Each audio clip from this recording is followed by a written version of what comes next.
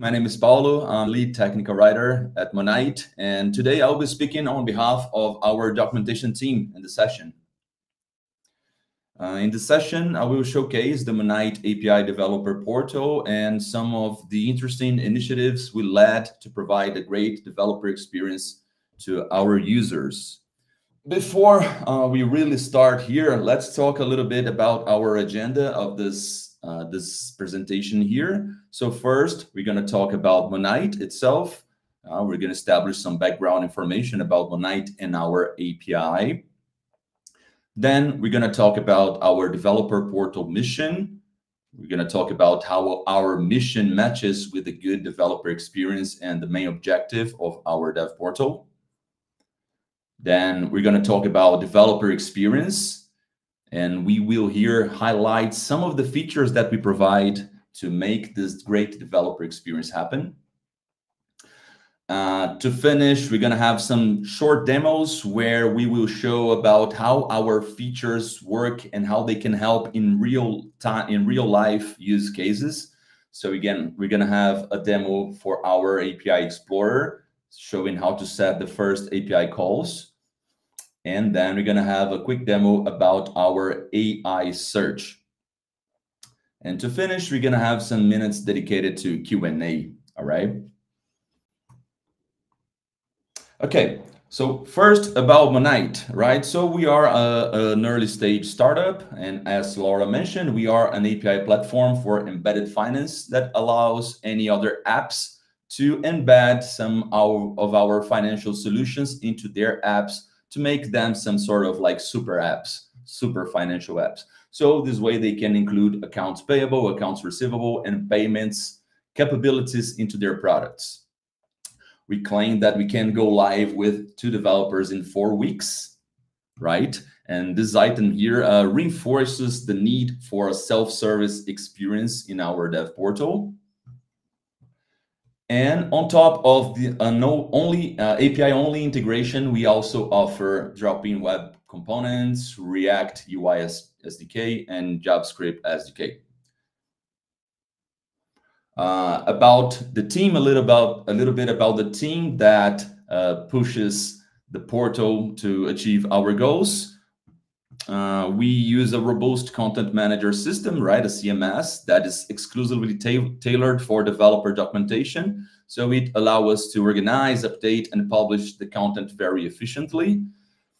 We are a sort of a multidisciplinary team, of course, because our developer portal consists of basically 3 technical writers, but also includes developers, UX designers, product managers, and so on.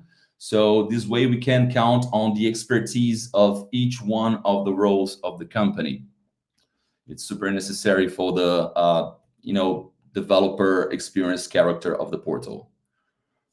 And also the team strives for a writing and feedback culture. So we are actively engaged in subject matter experts to hear what they have to say. Not only within our organization, but also we have some external developers contributing to feedback so we can just enhance our documentation. And additionally, we have many other channels in our docs to get some insights and suggestions from different types of users. All right, so we're going to talk a bit about our developer portal mission and why do our developer portal exist. So we can just say here, we have these main principles that guide our developer portal, right? They are the basis of all the developer experience we provide.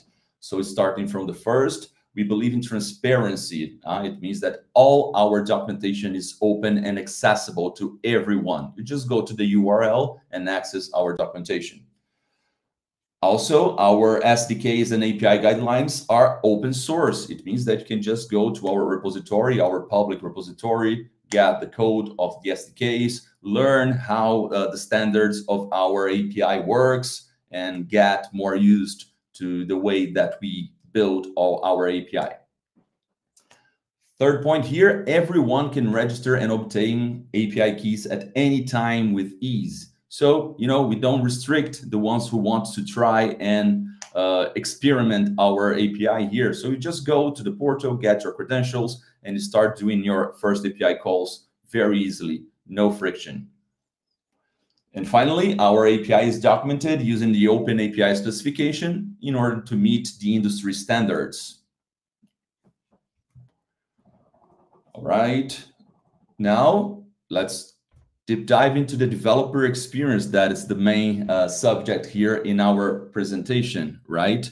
So in Monite's case, we already, as I mentioned, we use a CMS tool provider that provides a lot of features that can help us to achieve the best developer experience as we can.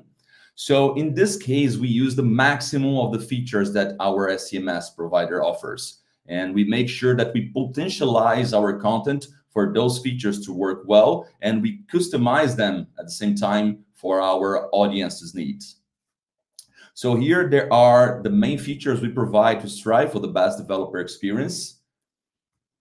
The first, I would say, it's a self-service experience, just like as I mentioned, right? So we are this comprehensive resource designed for developers to have a self-service experience from end to end during the use of our product.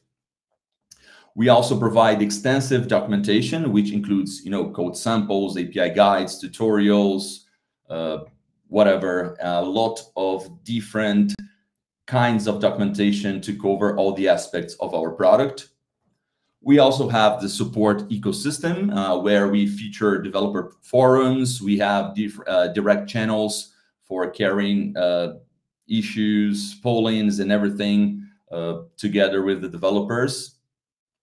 We also provide tutorial videos for different types of audiences who are more focused on visual items. We also provide a Postman collection for additional support on implementing and testing the API. And finally, we offer a sandbox environment for interactive real-time API testing. And we provide also an AI search for a humanized communication and assistance when you need some information from our portal. So in our case here, let's concentrate more on the last two items, all right? So I will demonstrate very briefly how these features work in two short demos and how we can get the best usage of these features in a real use case in a real life here. So first of all, let's start with our API Explorer, right? I know that it's pretty common to have API Explorers in dev portals, and you can just test the API in real time. But I would say here that all our content is designed to fit this approach of API Explorer, starting by our descriptions with cross linking between the guides and the API reference, the way that we describe the attributes, and the way that we prepare our Open API file to be imported directly in the tool. So we just prepare all the files that we have to make sure we explore this feature at most. So with our API Explorer, you can directly interact with our API in real time, right? And with this, we gain speed, convenience, and efficiency. So our demo here, I will show in a couple of minutes how to run the first API calls in the Monite system in a very easy way without the need of any other tool, all inside our dev portal and our API Explorer, right? So we're gonna use here a very basic use case that is how to subscribe to a webhook, how to create a webhook. As you may know, a webhook is a way to get notified about changes in an API system. So we're gonna establish here our first, from end-to-end experience, getting the credentials and running the first API calls. All right, so let's first jump in here in the Monite portal. And let's go. It seems that the page is not changing. Okay. All right. So let's go here through guides. And in the guides, we can just find our Get Started session. In our Get Started session, we have Get Your Credentials, right? It's just step 1. It's from where we start. As you can see here, we have 4 steps, but everything starts from register a partner account. And we do this in our Monite partner portal. Jumping very quickly here, the Monite partner portal. Just to make sure, you're going to jump into this screen. You have to register yourself. In this case, I'm already registered, but if not, just register, get your password and your validation via email, no friction. And as soon as you are here, you can create a new project, which I'm going to call Monite.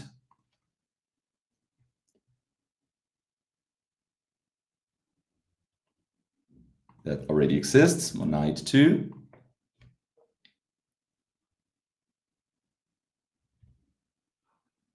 And there we go. Monite 2 is our project. You can get your API credentials. So just add a credential. And there we go. We have here our client ID and our client secret. All that you need to get the token, the access token that we need to perform the API calls. So just let's get back here. We can just, jump directly into the API Explorer. That's our demo here, where we're going to show how to do everything from inside the API Explorer. So first of all, let's get our token. We can just go to General, Access Tokens, and create a token. So we have here all the information that we need to run the first call, how to get a token. We can get the ID. We can get the client secret. I just set here the version and run. As you can see, this is directly connected to our sandbox. So it's a real test. And as a response, you can see that we already have our token here. All right, with this token, we can run some other API calls here, which I'm gonna choose webhooks settings, right? Just like we were mentioning, this use case here is to create a new webhook. So there we go. In this case here, let's create a webhook to monitor the changes in counterparts. What is a counterpart? A counterpart, it's a third part where you can buy or sell products and services. In other words, is the company that you do business with, right? So I select here that I want to monitor this type of object. I introduce here the address of my endpoint of my webhook.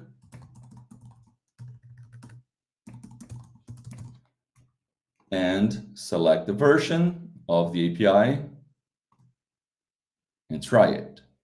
I'm sorry, I forgot to add the token here.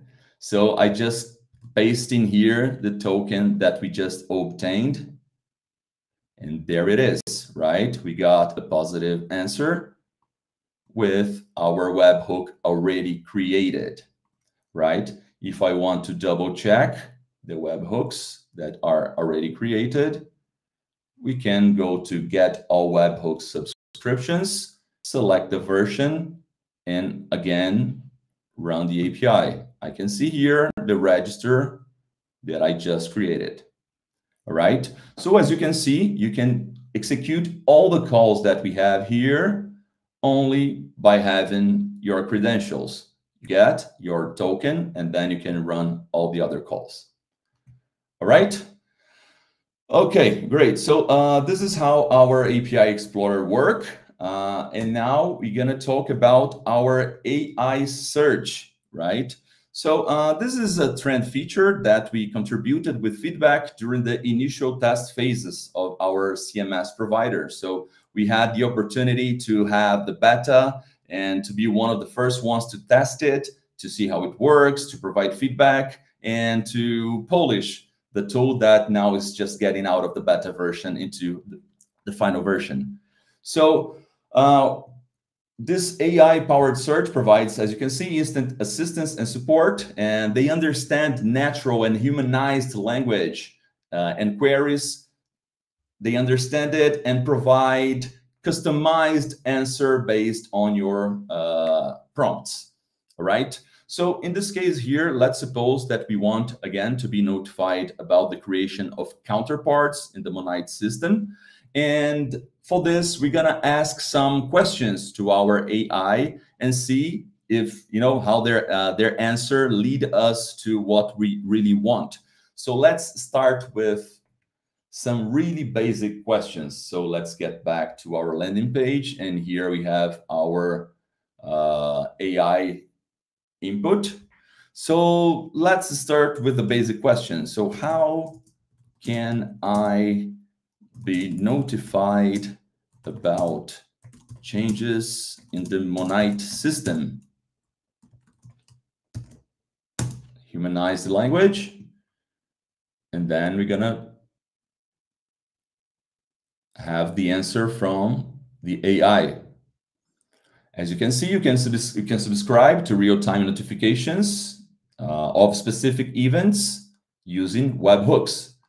So they just provide here, the AI just provide the 4 steps that are necessary to create some webhooks, and also offer some hints of pages that you can double check. Let's just in case check the webhooks page. Right? Here we have the webhooks page where you can find some tutorial video that explains in details how to set up webhooks for different type of audience. And also I have here, just like the answer from AI, we have all the steps necessary. But let's stick to the API, to the AI, right? So the first step would be identify the events you want to monitor. Right, here I have a list of events that I want to monitor, that I can monitor, right? But I want to ask this to the AI to see what they answer me. So I can ask them what events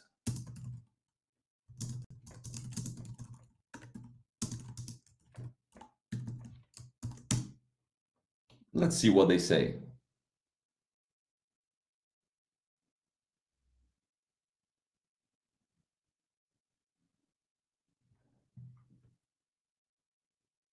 Okay, it's taking a lot of time. We must be gentle to the AI. So in the future, if they rule the world, they will remember that. All right, but let's just stick to the first question and the 4 steps, right, that they provided us. So the first one, if I want to ask, right? So there we go. Monite triggers notifications for the following objects and events. This object and this event.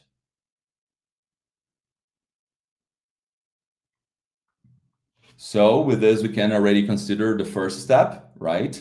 And then the second step would be create a webhook endpoint in your local system. So to receive notifications, I have to create this webhook in my local system, all right? So how this webhook should look like?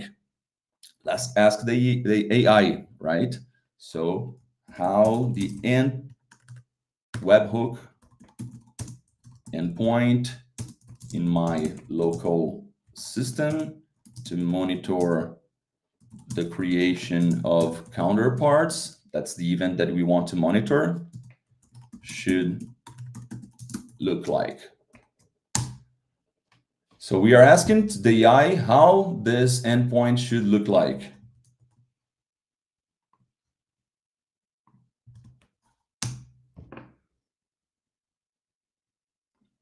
Now we got the answer, right? The monitor to create counterparts. The webhook endpoint should be set up to handle post requests, expect a JSON payload, and here's the structure that it should expect, right? And here it determines that you should monitor the object counterpart and the action will be created. So as you can see, I asked a customized prompt because I want to monitor this event, a counterpart creation. And you can see that the code snippet provided to me was also customized. All right. And finally, the third step here would be to add the webhook to the settings. So I can also ask the UI how to do it. How to add a webhook to monitor counterparts creation to our settings. So how to add this webhooks to our settings, right? I already created my local system, so how can I add it to the settings? So to add a webhook to monitor counterparts creation, you need to make a post request to the webhooks settings endpoint. And here you have a code sample that you should run to get notified about the counterparts. As you can see again, customized code snippet for counterparts, right? And then you have all the code snippets necessary to set up a webhook in your system, right? I'm showing here how to do it via our API Explorer, no external tools, and also via code with humanized language. All right, so that's all.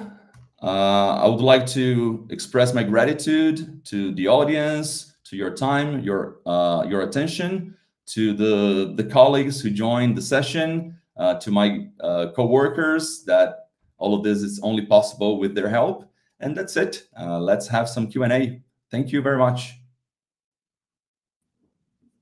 Thank you, Paulo. And congratulations for the whole team. Wow. Thank you. There is one question I have seen in the Q&A too. Do you use retrieval augmented generation for the AI tool? And congratulations for the innovation. Thank you very much. We count on, I mean, the feature, the AI feature is sponsored by our CMS provider. So we are not very aware about the engine that it uses, but I would say yes, it's a feature that learns inside our own documentation, you know. Mm-hmm. So the first prompts that we tried, they were not so good. They just brought some non-precise questions. But the more you start prompting, you start asking questions, and it starts to read your docs, it starts, you know, the answers, they start to get more precise. Mm-hmm. Did you meet like a character limit in what your question you put in search, and like issues with typos? No, we don't have a limit, neither for character limitation nor for number of calls or number of prompts. So we basically don't have these limitations, but we have these subjective limitations when you start to push a lot of content and the machine starts to slow down, you know, when they get a lot of inputs. But in general, no restrictions for, you know, characters or anything like that. Mm-hmm. The question came up again, what CMS do you use? And you already answered that you use README. Exactly, yes. Mm-hmm. Since you started testing this AI tool for searching in the documentation, did you change parts of the docs because you see that would play better with how an AI looks for things? Did anything change as actually because of this? Yes, I mean, I believe that we're going to have a lot of AI search providers for CMSs of all types. But what can make a difference is how you dispose your content, how you present your content, and how you organize them to empower the search engines. You know, I think that the way that you organize your docs, it's super important. So we started kind of checking the first answers that they provide, started to understand how they operate, the AI operates, in order to understand what kind of information helps AI the most to get to the answer that we really want. So the answer would be yes. We made some changes to adapt ourselves, not only to the AI search, but also to the API Explorer as well. What would you do differently if you were starting to build the documentation from scratch now? Well, actually, this documentation was built from scratch when we joined. So all this content is a huge effort of only 1.5 years of a very small and modest team. So I have to say that I wouldn't do much different. I would potentially look for something that fits our current needs. So we choose README because we already had this content, and we wanted to push this live as faster as possible. So it was a great solution for us at that time, just to make sure that we have, a decent dev portal up and running in a very short time. It's difficult to say that I would do something different, because we always take the decision considering the time that we are living. But yeah, I would say that we are pretty comfortable with the decisions that we took. Allow me one more tough question. What's the known unknowns at this point for you as a technical writer? You mean the biggest challenges are the things that we don't know? There should be challenges, but the things to which you don't know the answer, or more like the gnarly problems, but you don't touch it just yet. Either because it's premature to try to find a solution, or because it's too complex. Yeah, it's a great question, and actually somehow connects to the first question, the previous question that you just threw. I would say that having a full automation of the docs process, it's something that it's still a bit complex for us. It's something that we are at a very initial phase of wondering how we can do it. Especially if you are using some CMS tool, it's a bit difficult sometimes to integrate it with your code, with your live code, and do some docs as code stuff. So this is something that maybe I could have done since the beginning, to start to build something that is more docs as code friendly. And definitely nowadays, as we just developed a lot of content, and now we have to deal with that content, with that amount of content, I would say that having some automation now would be something really beneficial for us. And it's something that, honestly, we didn't start looking really, because it's something that scares us a little bit. On that note, if you could give a quick summary on the tool chain. So how do you keep technical documentation up to date? What are your methods for monitoring and updating information? And if you could connect to, do you manage content in GitHub, or do you write directly in README? Yeah, it's a great question. I believe that there are two forms to keep the code up to date and to make sure that our documentation reflects the reality. One of them is through docs process, right? I mean, you have automation of the docs. You have your docs reading the code repository, where they just can output some OpenAPI file automatically. They can output some guide automatically right from the code repository. And the way that we do currently, that is to monitor via processes, like team processes, right? So we have the documentation team that we keep on monitoring and watching what's happening inside all the dev teams, just to make sure that we can cover those changes that they are doing to the features, and to make sure that we deliver the code at the same time as they do with, we deliver the docs at the same time as they deliver with the code.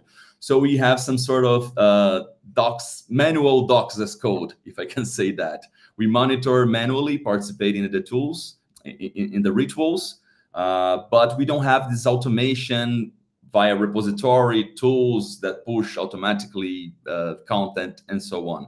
So yeah, we make sure we are always up to date, but in a more like manual and rough way. Mm-hmm. All right. There's a question about beginners and seasoned developers, and what you just started talking about opens a can of questions. So, Paulo, can you stay for after the next two presentations to talk directly with the participants about what they want to know? Absolutely, absolutely. As soon as the colleagues finish their presentations, let's just stay all together and we can discuss everything. All right. Thank you very, very much. Thank you very much. It This was a was pleasure. riveting, and thank you for volunteering to show us with a live demo. Thank you very much.